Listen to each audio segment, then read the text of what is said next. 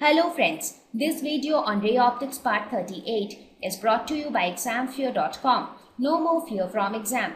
Please make sure that you have watched all the videos till part 37 before going ahead with part 38.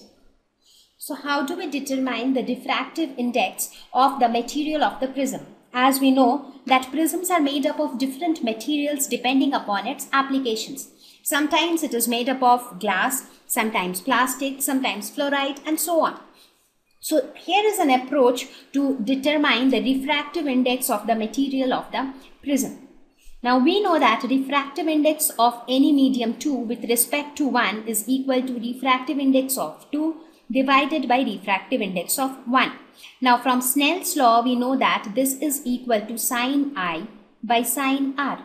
Now in case of a prism also, if this is my prism, the refractive index inside is N2 and the refractive index outside is N1, right? So we basically want to evaluate the value of N21, that is refractive index of 2 with respect to 1. Now what is this I?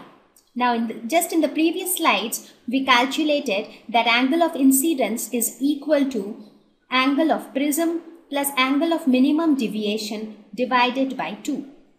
So this divided by sin R.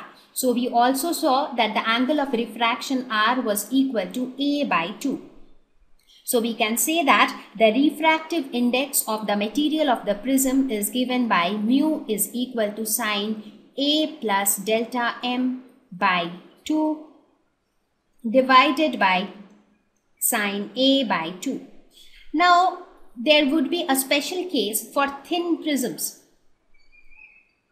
If the prism is thin enough, in that case, delta M would be very small. Now, if delta M is very small, in that case, sin, for example, for very small theta, sin theta is approximately equal to theta, right? So, in that case, sin of A plus delta M by 2 will be equal to A plus delta M divided by 2.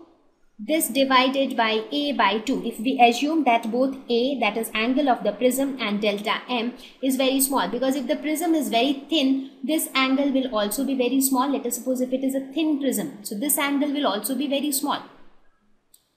So this becomes equal to A plus delta M divided by A. Or we can say that mu A is equal to A plus delta M, or delta M is equal to mu minus 1 into A. So for thin prisms, the angle of minimum deviation can be related to the refractive index and the angle of the prism in this way. So for thin prisms, we see that delta M is inversely proportional. Delta M is directly proportional to the angle of prism for thin prisms. That means as the angle of prism increases, delta M increases. As the angle of prism decreases, delta M also decreases. Therefore, thin prisms do not deviate light much because angle of prism is very small for thin prisms. Therefore, the angle of deviation is also very small. So, they do not deviate light much. Thank you.